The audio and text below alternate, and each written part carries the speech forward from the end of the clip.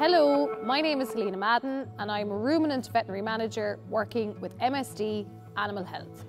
In today's veterinary technical talk, we're going to talk about neonatal calf diarrhea and an important vaccine in the Bovilis range, Bovilis rotavirus corona. Neonatal calf diarrhea is consistently the #1 cause of death in calves less than a month of age. Neonatal calf diarrhea, or calf scour, outbreaks have many detrimental effects on Irish farms, including significant adverse effects on the health and welfare of the sick calves, but also a significant increase in workload for the farmer as they try to manage affected calves, but also stem the spread of the disease. Affected calves suffer from dehydration, metabolic acidosis, and electrolyte depletion. This can result in significant disease and, in some cases, death. The long-term effects of calf scour include reduced weight gain. This has a knock-on effect on the animal's ability to reach their potential as they don't hit weight targets. This is particularly an issue in replacement heifers, where hitting weight targets is critical from a reproductive and a production point of view. Calves that get scour are also 17 times more likely to suffer from bovine respiratory disease, or pneumonia. Once cattle get over a month of age, pneumonia is the #1 killer of cattle, but this also has significant long-term effects. Heifer calves affected with pneumonia in the first 8 weeks of life have been shown to produce 525 litres less milk in the first lactation and also have a 15-day delayed start to first lactation. Due to the detrimental effects of a calf scour outbreak, preventative measures are critical. Neonatal calf diarrhea is a multifactorial condition with many elements of management we need to control in order to minimise the risk of disease. Ultimately, we are aiming to minimise the infectious pressure that the calf is exposed to, and on the other side, maximise the resistance of calf to disease. Bovilis rotavirus corona has a key role to play in this, in tipping the balance in the calf's favour.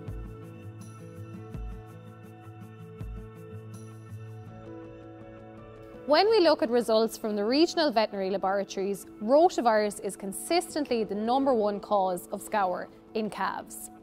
Over the last 10 years, rotavirus has accounted for 30 to 34% of samples submitted to the laboratories. Pen-side tests are also available, and these often identify rotavirus as a causative agent of calf scour.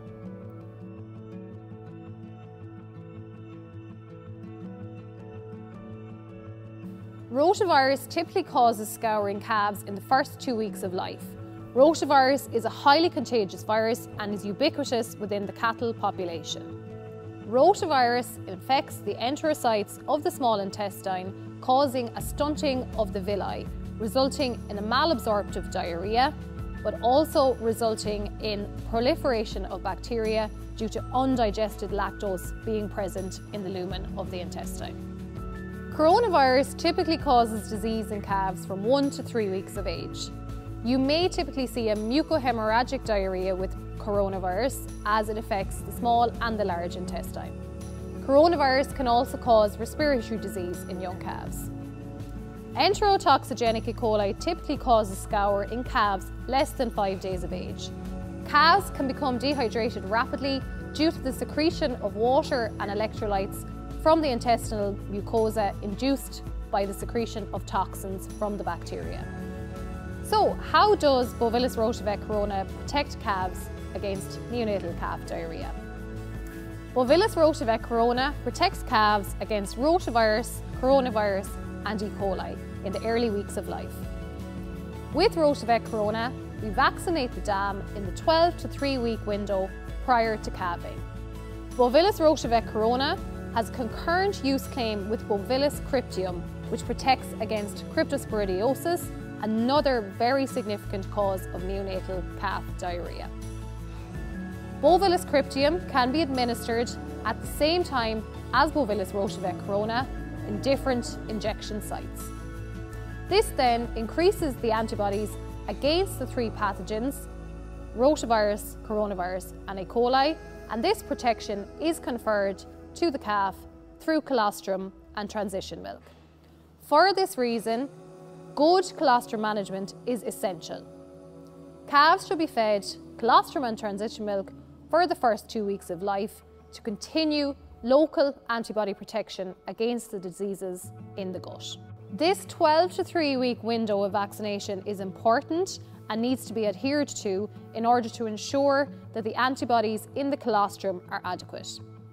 The serotype of rotavirus contained in Rotavirus corona is G6P5, which has been shown to account for 99% of rotaviruses identified in cows in Europe. As regards the E. coli component of Rotavirus corona, it contains 2 fimbrial antigens, F5 and F41. This is a very important consideration when protecting calves against E. coli. The E. coli bacterium utilises fimbriae to attach to the intestinal cells and cause damage. Having broad protection against these fimbriae is critical in protection against disease. The F5 and F41 fimbrial antigens are highly associated with diarrhoea in young calves. Bovillus rotavirus corona also has a 28-day in-use shelf life after first broach of the vaccine. Rotavirus corona comes in PET bottles, which reduces the risk of breakage and is available in 5, 20 and 50 dose packs. For more information on how to manage neonatal calf diarrhoea, contact your vet or visit bovillus.ie.